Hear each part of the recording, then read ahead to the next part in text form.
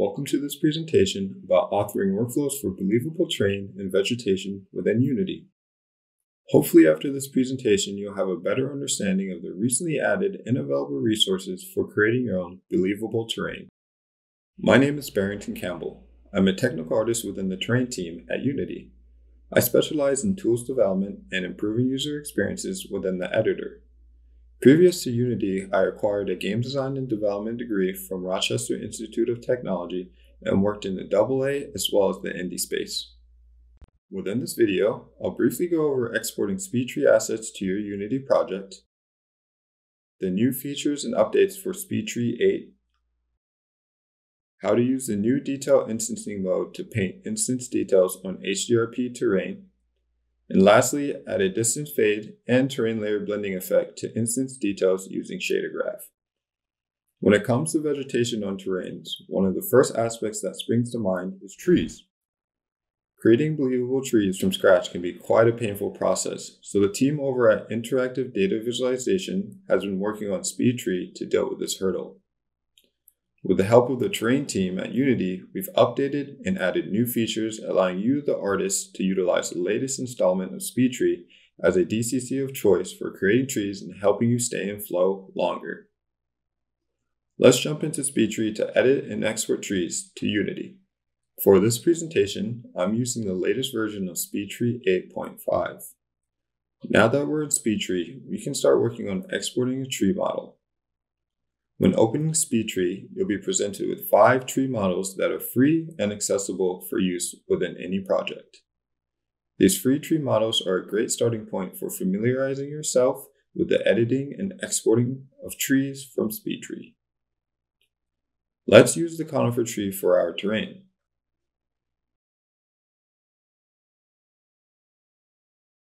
To export a tree, go to File, Export to Game. An export mesh window will appear. I'm exporting directly to my Unity project asset folder. You'll then be prompted with the Export to Game window, which requires a few changes. To make life easier, you can start by selecting the Unity preset within the preset dropdown. Customizing the exportation settings depends on your project's needs. For example, if you desire to achieve better performance, you can select LODs plus billboard under the LOD section to export the full LOD chain with billboard cards.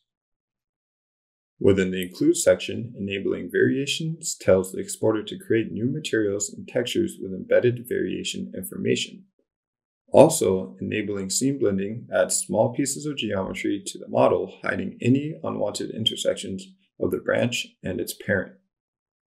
Under the Atlas section, you can select the aggressiveness of the Atlas wrapping. To minimize draw calls and memory consumption, a more aggressive wrapping is recommended. We'll select everything, which atlases all the materials of the tree to help with performance. The geometry section is used to arrange the tree's transformation to meet the requirements of the engine or software you're exporting to. Using the preset dropdown pre-populates the proper settings for the selected software. Lastly, the texture section is used to alter the resolution and formats of the exported textures, which is useful for minimizing memory consumption or increasing texture quality. Once the desired settings are selected, you can click OK, wait for exportation to complete, and transition to Unity. As of the recording, we're using Unity 2021.2 Beta 1 for this HDRP project. You'll be able to use the same features in this video with newer editor versions as well. After the SpeedTree assets are imported, the normal map settings window will pop up. Make sure to click the Fix button to assign the proper normal settings. Within the project window, we can find the exported SpeedTree assets.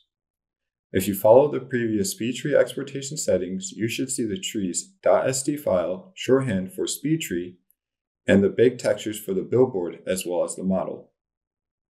One benefit to using the latest SpeedTree 8 assets is the ability to make shader changes to your trees within SIGGRAPH. Unlike the previous SpeedTree shader, importing SpeedTree 8 assets automatically assigns a SpeedTree shader graph within HDRP. The shader graph is also SRP battery compatible while not using wind. To access the tree's materials in ShaderGraph, first select the SpeedTree model within the project view. Then select the Materials tab within the tree's Import Settings Inspector window. Lastly, click Extract Materials. After the materials are extracted, you can access the shader by selecting the materials and clicking Edit. Within the SpeedTree 8 shader, you have access to the normals, subsurface scattering, billboard, wind, and more. Editing the subgraph gives you full control over how you want your trees rendered. With all the necessary assets properly imported, we can begin adding trees to the world using one of two approaches. The first approach is by individually hand placing the trees. Simply select the tree model within the project folder and drag it into the scene. Hand placing trees gives you the greatest control over the tree's positioning. The second approach is by using Terrain's tree brush to paint or mass place trees. To start painting trees, you'll need to select the terrain and then the tree brush. Click Edit Trees, Add Trees, assign the SpeedTree model, and finally click Add. From this point, you can start painting individual trees or mass place them with one click. With the trees placed in our scene, we can then begin adding terrain details. Terrain details within Unity are considered foliage assets that are not trees. For example, bushes, flowers, and grass. Unlike trees, details cannot utilize LODs in collision detection, but are more performant when rendering a greater amount of foliage. The new instance details greatly improves on the performance while adding new features. Here's a comparison between the new instance and the original billboard details. Starting out with details instance limit. The new instance details does not have an instance count limit, while billboard details is limited per patch. In terms of shaders, instance details can utilize any shader, including those created within ShaderGraph, while the billboard grass is limited to the built-in grass shader. For hardware usage, instance details improves on leveraging more of the GPU, which minimizes CPU overhead compared to the billboard details. Lastly, details are now supported on HDRP when using instance details. Now that we have a better understanding of the differences, let's see how we can paint instance details on HDRP terrain. To begin painting instance details, you need to select a terrain and then the Paint Details brush. Click Edit Details, Add Details, assign the Details prefab,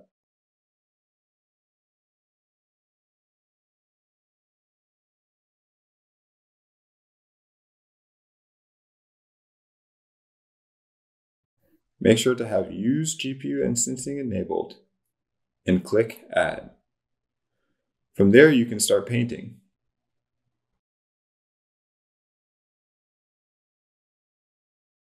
With the details painted, we can begin breaking down the custom grass shader graph, highlighting new shader graph features that lend to creating effects for believable details. To begin, we'll first need to access the graph. A simple way to access the shader graph is through the Details material. First, we'll select the grass material within the project view. Within the Materials Inspector view, there's an Edit button. Clicking this button will direct you to the graph view of the material shader graph. Within the graph view, there are a few key settings worth highlighting when creating shader graph shaders specifically for details. The first setting is Material Type. Material type determines the underlying material that is most suitable for your assets, with translucent material type being the recommended choice for details. Unlike the subsurface scattering material type, the translucent type doesn't blur light that transmits through the material. Utilizing the translucent type enables subsurface scattering using a thickness map and diffusion profile. In this instance, we're using the default foliage diffusion profile from HDRP. To minimize on performance degradation, it's also recommended to use alpha clipping. Alpha clipping utilizes the alpha channel of the base map texture and the float value for the clipping threshold. Now with the detail setting established, let's dive into the new custom interpolator features used to make believable detail effects. Custom interpolators allow you to perform calculations in the vertex stage and pass the results directly to the fragment stage. Creating a custom interpolator is fairly simple and intuitive. First, you'll select one of the nodes within the master stack. Then you can press the space key to access the Create Node window. Within the window, you'll see an option for creating a custom interpolator. With the newly created custom interpolator selected, you can edit its graph properties from the inspector view. The precision field determines the floating point precision of the result. The name field prescribes a name to use for referencing.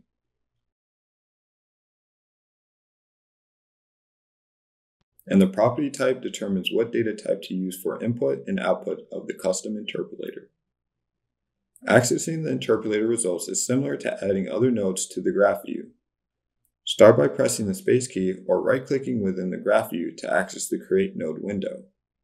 Then open the Custom Interpolator dropdown. Within the dropdown, you can select the desired custom interpolator.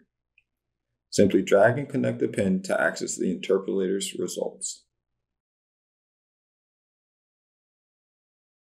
Now that we understand how to create the interpolators, let's look at a few examples of how this shader utilizes custom interpolators for distance fade and blending terrain colors. Distance fade is a useful technique not only for enhancing the visual quality of details on terrain, but also for improving performance. Thanks to the latest updates of instance details, we can now achieve these effects using per instance positions. Let's dive back into ShaderGraph to see how distance fade is handled. Within the vertex stage, there are two custom interpolators used for handling distance fade. The first interpolator determines the intensity value of the fade utilizing the detail distance from the camera. The second interpolator determines the fall-off or transition point of the distance fade color. These two interpolators are connected to a distance cutoff subgraph that utilizes the three ShaderGraph parameters we previously changed in the scene view. Let's open the distance cutoff subgraph to better understand how the fade results are calculated. The distance cutoff subgraph utilizes the position of the camera and detail instance to calculate the distance between the 2 points using a variation of the Manhattan distance formula. The remap distance is then used to determine the output values of the vertex wave animation movement cutoff, the fade start and end distance lerping between 0 and 1, as well as the color fall-off transition also lerping between 0 and 1. Back in the main graph view, both the fade and fall-off outputs are then piped directly into the interpolator, while the movement output is utilized in the wind vertex animation calculation. Transitioning to the fragment stage within the graph view allows us to see how the custom interpolator results are incorporated.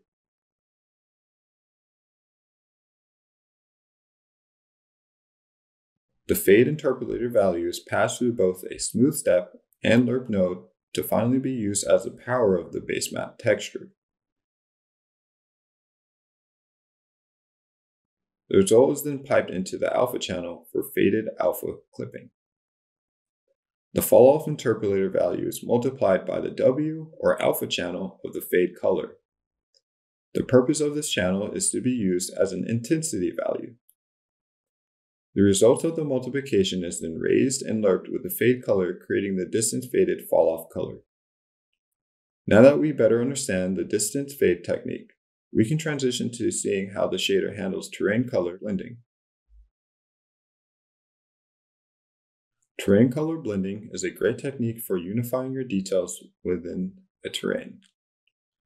The blending technique utilizes the terrain's alpha map to identify the terrain layer color to blend.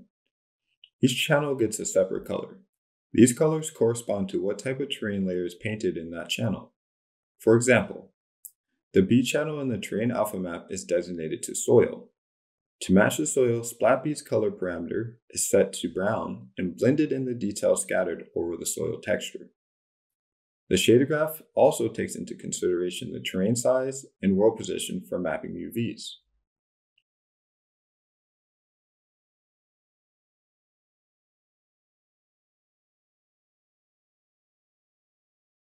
Let's see how the UVs are calculated and the process of blending terrain colors within the graph view.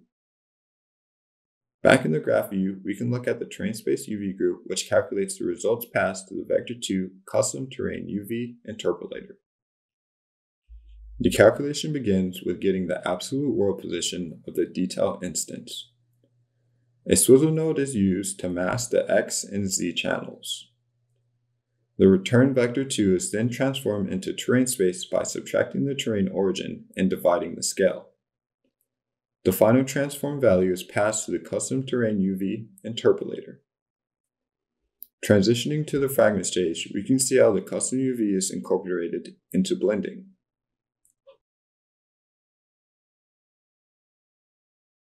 Fragment blending begins by sampling the terrain spot map using the calculation results from the custom terrain UV interpolator.